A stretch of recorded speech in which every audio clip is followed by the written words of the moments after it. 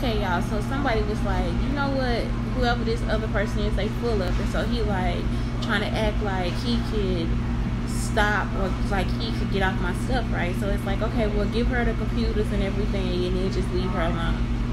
No, because you want to be in the middle of everything, because he really don't know what's going on in the first place. So since Brandon and Clara have been stalking me since I was a child, it's like, y'all, I'm so serious, they broke into the house.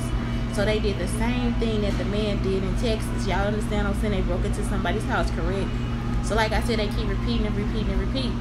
So this person is like, well, why don't you just give her the computers and stuff and leave her alone? So then he says, well, then he got another excuse. So the person, like, y'all see what I'm saying? That's what I started off with. The person just is always like, when you say something, they try to keep you in a loop so they can like just keep telling you something else. Like, it'll be like, because I would just be like, nah, you can have this phone. I just give me another phone or whatever. You know what I'm saying? I do something until I get somewhere else. You know what I'm talking about? Like, it's like I wouldn't keep somebody's life or try to stay on their phone or try to narrate their life and all that different stuff. Like, this person is setting me up to kill me. Y'all understand what I'm saying? Like, why would you be narrating my life? Like, it's like, where did that come from? When did this come in?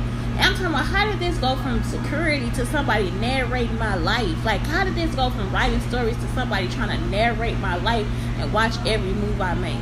So these people just came up here. This guy's like, I gotta try everything. So you stalked us at the buffet in Texas and San Antonio. It's like, y'all, for the Sing movie, y'all, I just